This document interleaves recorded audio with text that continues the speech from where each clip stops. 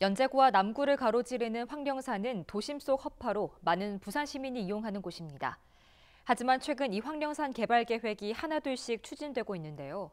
주거 문제 해결과 경제 활성화의 논리, 또 녹지 공간 훼손을 반대하는 목소리가 충돌하고 있습니다. 최영관 기자의 보도입니다. 지난 2017년 부산시는 기업형 임대주택, 일명 뉴스테이 사업을 추진했습니다. 연제구의 경우 경동건설에서 물망골 생태마을 초입부터 약 54,168제곱미터 부지에 1,200여 세대 규모의 사업 계획을 제출했습니다.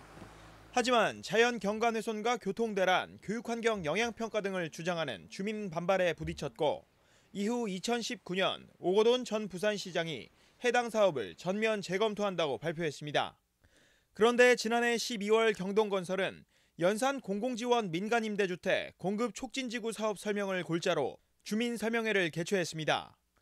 당초 계획과 달리 600세대 정도로 줄여 인가 신청을 한 상태인데 교육환경영향평가가 필수 승인사항이 아니게 됐습니다.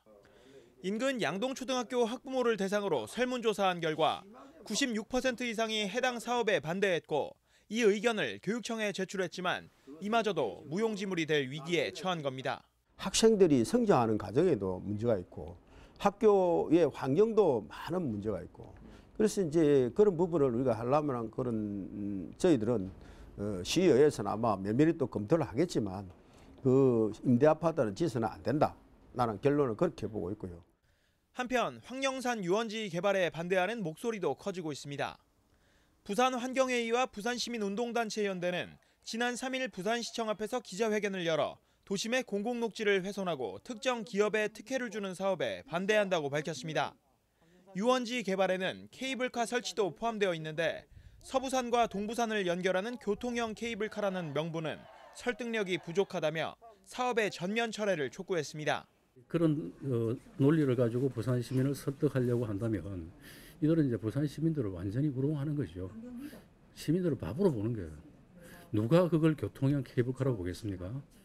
황령산 개발을 둘러싼 충돌, 타협의 기미가 보이지 않는 가운데 부산시의 결정에 관심이 모아지고 있습니다. Hcn 뉴스 최현강입니다.